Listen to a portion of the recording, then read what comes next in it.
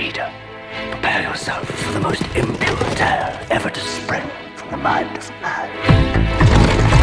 Our story concerns a nymph named Justine, as pretty a maid as ever entered a nunnery.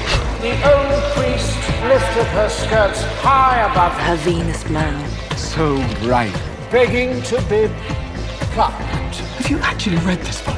I've memorized it. The novel's overripe style reveal it to be the work of the Marquis de Sade. And that's not all. Tell me more. He composes his prose from inside a madhouse. Careful, the ink's still wet. Conversation, like certain portions of the anatomy, always runs more smoothly when it's lubricated. I hear he's got a chisel to sharpen his teeth. He's a writer, not a madman. What's he doing in here, then?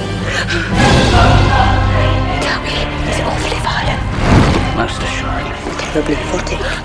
Fiendishly so. A kiss for each page.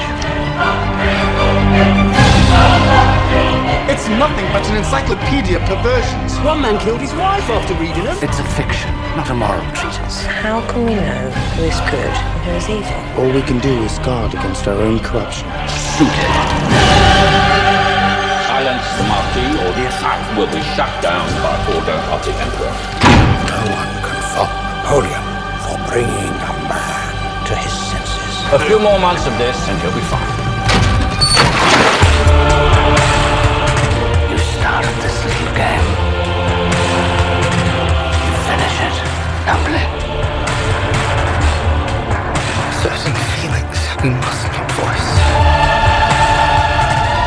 If you're going to martyr yourself, Abbe, do it for God, not a chambermaid.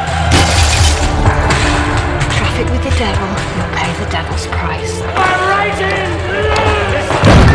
Take this beast back to his cage. Do you mean to take us all down with you?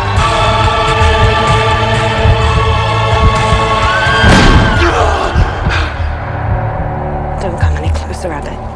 God's watching.